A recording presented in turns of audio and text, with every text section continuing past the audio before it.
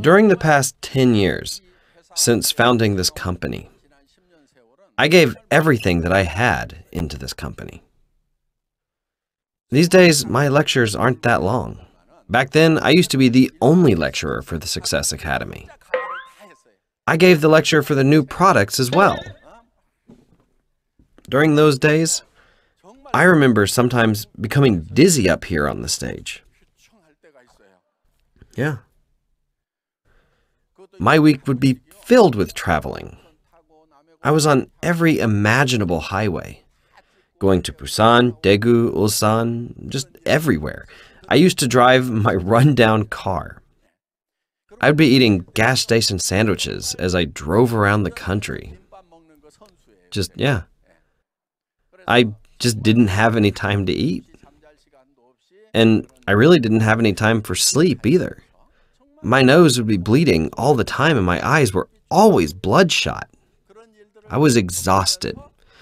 I thought to myself that I might die keeping this up. But I knew that I still couldn't stop. I knew that even if I were to die, I couldn't stop. One day, I was giving a lecture in Jeju-do, and my nose started to bleed again. I tried to block it with tissue during the break time, but blood just kept flowing from my nose. My body was a complete mess. That's when Imperial Master Hyun-suk Kim said, "President Park, let's just stop doing these lectures." Do you know what I said? I said I'd rather die while giving lectures. Yeah.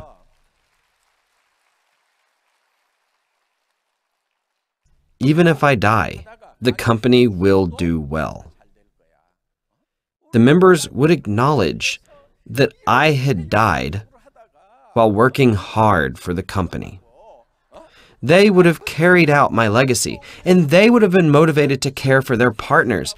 Wouldn't that happen if I died while working? That's why I was okay, even if I had died while working hard. If I don't die, then I can continue to work.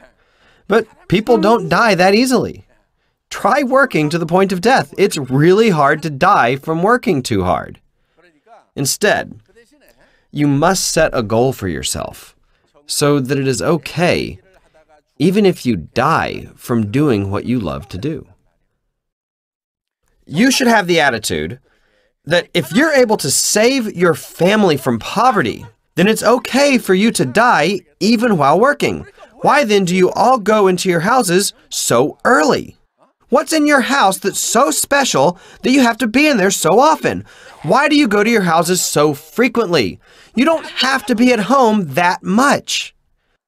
You seniors actually didn't go home every day, maybe once or twice a week. They ran to wherever they were needed. The leaders at the time had lost all their voices. Why? They would consult their partners even until midnight. If the partner was busy at midnight, then they would meet up with them at 1 in the morning. If the partner called again and said that they needed more consultation, then the leaders provided that consultation, even if it was at 2 in the morning. That's why they didn't even have enough time for sleep. One member said that she had gone early in the morning to the center. She wanted to do well in her business, but she noticed that there were already a few people ahead of her. The next day, she went to the center an hour early, but still there were people there before her. And finally, she went to the center even before the sun had risen, but there were still people there before her. So she asked, "What time do you people come to the center?" The people there said, "We actually don't go home." If you're going to make $50,000 to $100,000 a month, shouldn't you engage in this business with that kind of passion? If it's work that can save you and your family from poverty, shouldn't you work as if your life depended on it? Does Atomy ask you for a college diploma? Is that what we expect? Does it require you to spend tens of thousands of dollars? No, the company requires nothing of you.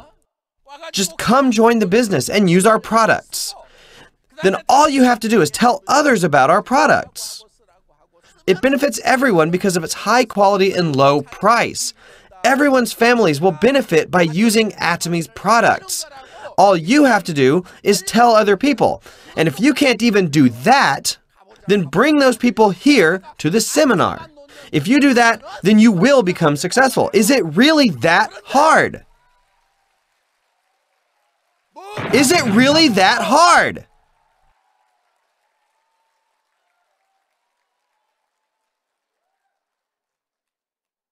President Park, it's so difficult. That just drives me crazy.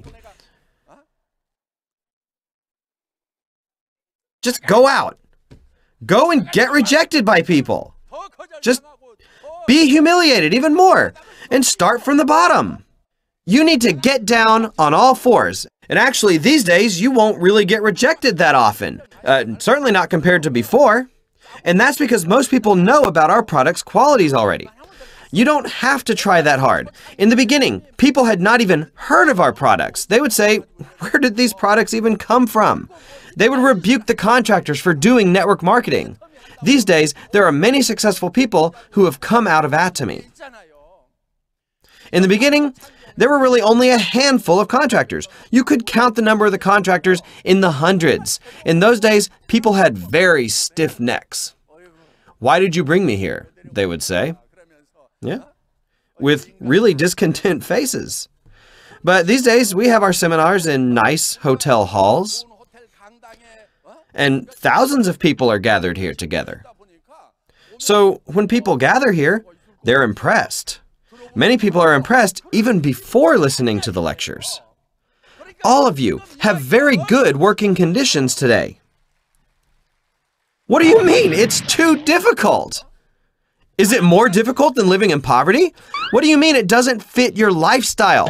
You're not built for sales? You're not built for business? Does poverty fit your lifestyle then? Are you happy?